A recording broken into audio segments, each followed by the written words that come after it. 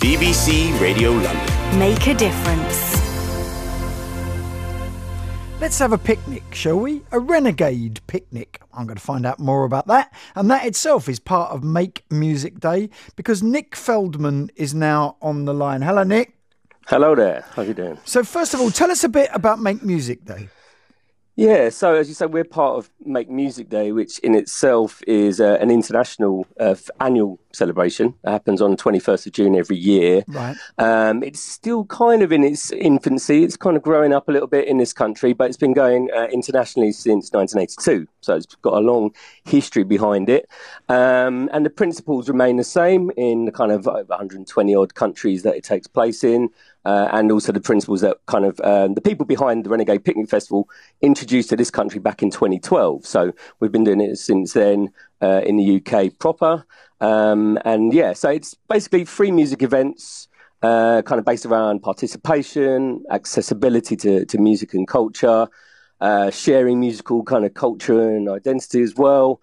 And it's kind of, you know, it's sort of founded on these principles. And as I say, it's those principles which then get adopted by all the countries that choose to take part in it. Now, normally, I guess it would involve lots of people physically getting together to make music.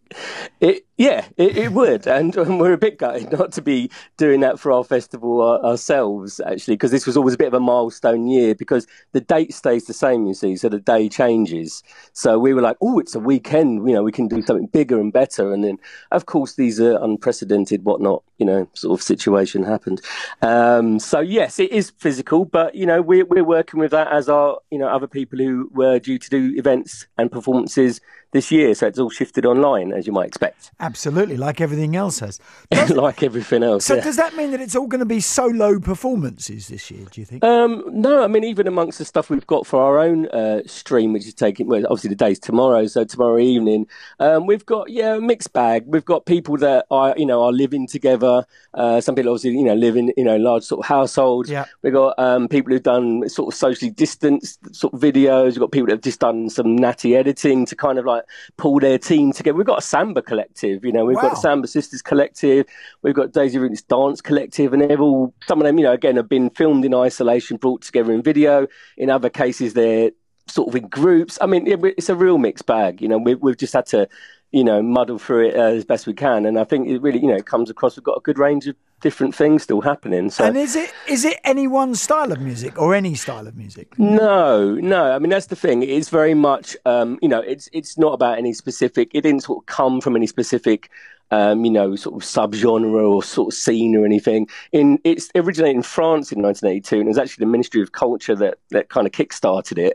I think it's just a bit more of a European, kind of like, lust for that kind of like summer celebration and stuff, which we have here in a slightly different way, perhaps. And but no, it hasn't. And it's almost one of the tricky things about getting it embedded here is that, there's not really something for everyone to latch onto, and so there's only going to be a few people that kind of get that idea and who are maybe already sharing, their music, on a community level, or who like to do it, make it accessible. Like I've always produced events for very nominal entrance fees. Do you know what I mean? So I always wanted to make it as accessible as possible. So, it's not about one thing. And actually, as I said, it's very much about discovering new things as well.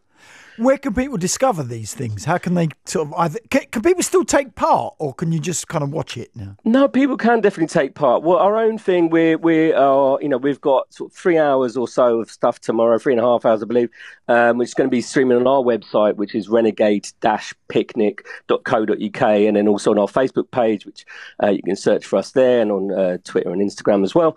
But then there's the, as I said, so then there's like the coordinating groups for each country. So here, that's Make Music Day UK, seems to be a fairly obvious name there, and that's Make Music Day .co.uk. That's their main central thing, and people are still registering events essentially, which are, I guess, now more performances. And even previous years, some of that time it is just people doing a single performance, public performance on the street. It could be busking, it could be anywhere really. It's literally anything you can think of. So there's still time for people to get involved and take part. They can register their stuff there. They can also use the hashtag Make Music Day UK, and that will get put into the stream, can't you? Yeah. There's also workshops workshops, yeah. So it's not just performances. I think definitely in the last few years. So this started, as I said, in 2012. It was kind of myself and some friends, musicians, DJs, electronic producers, sound engineers. We got together and sort of brought it. We actually had a bit of an impromptu flash mob street party in Shoreditch in 2012. That was the only one that happened. And it's kind of grown from there. We steered it for a few years. Now it's under the Make Music Day name, and there's a team that are working on it all year round. And again, there's much more emphasis on the kind of participatory kind of activities. So yeah, there's usually workshops about learning instruments. And this year, again, that's obviously going to have to happen in a different format. But yeah, definitely other ways people can get involved as well. I think it's just to take the passivity out of enjoying music a little bit. Give us the best place for people to go to find out more about it.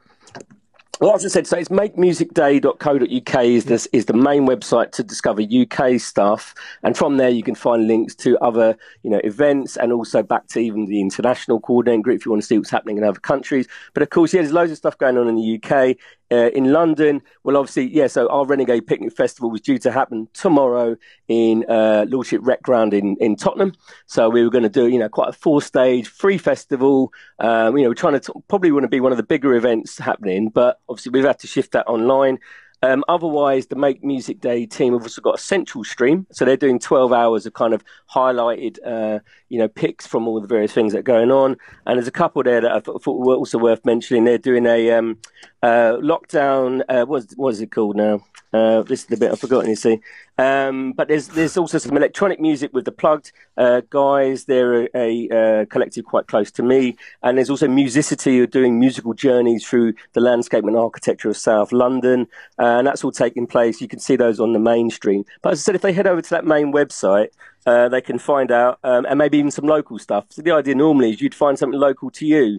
They're all quite community level, small, low impact events. And the idea is that, you'd go and find something close to you. Well, and the more it grows and the more people get involved and do events, the more that can be a reality, obviously, hopefully for next year.